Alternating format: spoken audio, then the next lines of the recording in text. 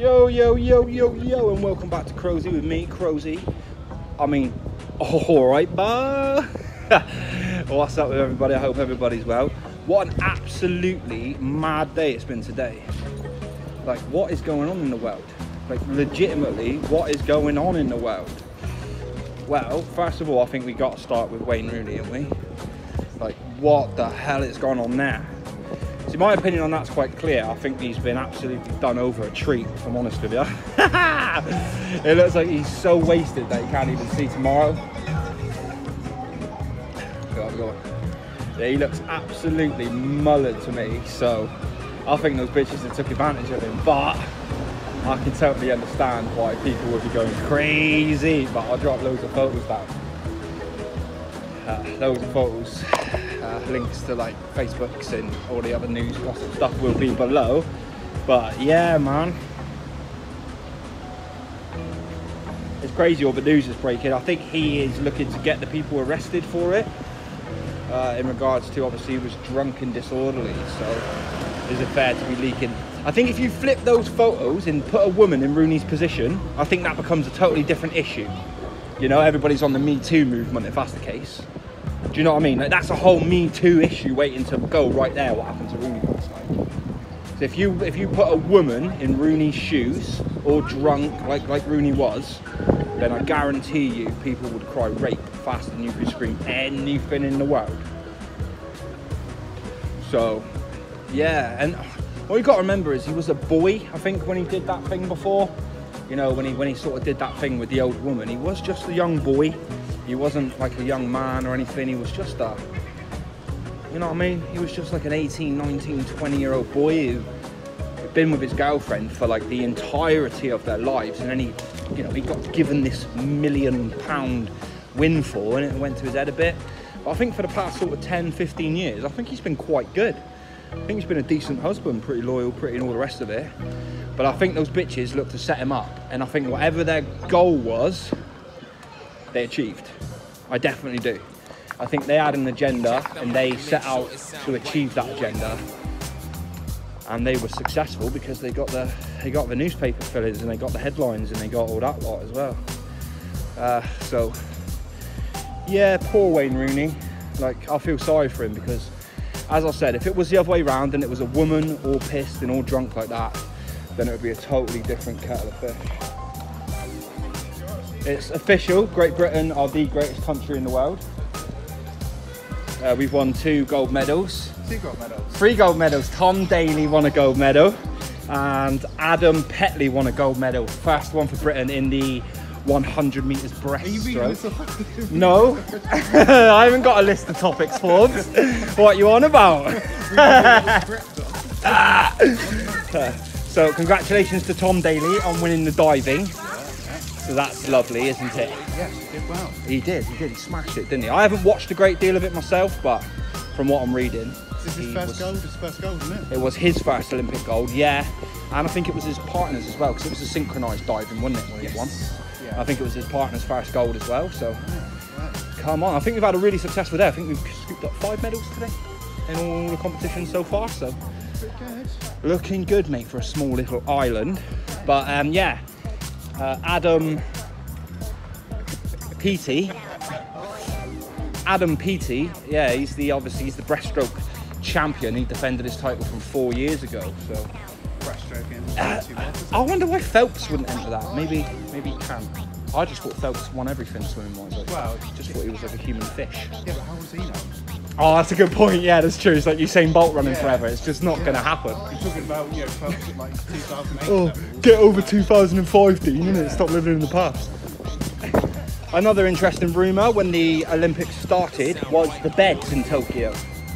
The rumour was that to stop the athletes hooking up and getting together and making COVID babies, there was it was so funny. It was a funny story going around that all the athletes' beds were sort of shock-proof, for want of a better phrase. So if the athletes got a little bit too rambunctious, for want of a better phrase, the beds would break. Turns out that a couple of the athletes went and jumped straight on the beds to test this theory.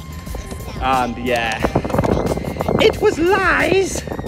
It was sweet little lies. So yeah, it looks like all of the athletes in the athletes village can be hooking up. Sad news as well coming out of London today. There's been flash floods in our capital. Bearing in mind it's 24 degrees down where I am, down in Plymouth, so it's absolutely gorgeous down here. But up country, they've got an absolute shed load of crazy bad weather on. So the hospitals up in London have asked people who have been affected by the floods to kind of stay away a little bit due to the COVID. So unless it's like a life-threatening injury, life-threatening necessity, then ideally they would like you to stay out of the hospital. So shout out to everybody up in London. Hope you're safe, hope you're sound, hope you're all as well as can possibly be. As crazy as London is at the minute, it's not half as bad as Tunisia. There's been, in the past 48 hours, 300 COVID deaths, which has led to mass protests and mass riots. So much so that the Prime Minister of Tunisia has actually stepped back. He's actually stepped back from his role as Prime Minister. And under section 25 of their constitution, I could be wrong, I'll find out a bit more information in a bit and pop it down here. But under section 25 of their constitution, the people can apply for the Prime Minister of Tunisia to actually lose his position as Prime Minister. So it seems like that most of the people in Tunisia are done. It's kind of a dictatorship to an extent. It's not a full-on China dictatorship, but it was under dictatorship. So the people just wanted their you know, their life and their love and their chance and opportunity back, or to be given for the first time, depending on how democratic Tunisia is. But yeah, as London people, all the people in Tunisia, I hope you're all safe. And you know, power to the people. Definitely power to the people. I want to give a big shout out as well to Lin Fabin, who was the Chinese weightlifter who yesterday or the day before managed to lift 166 kilograms on 1 foot. Man strength. So my Olympic champion of the day, that got him through his qualifying round, but I think he damaged his Achilles earlier on in the lift.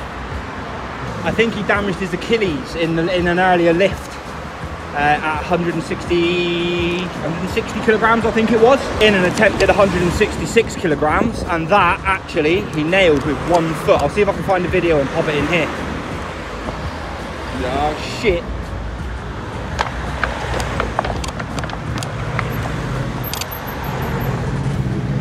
So shout out to Lin Fan, sorry, and his expertise in the weightlifting, because nailed it, dude.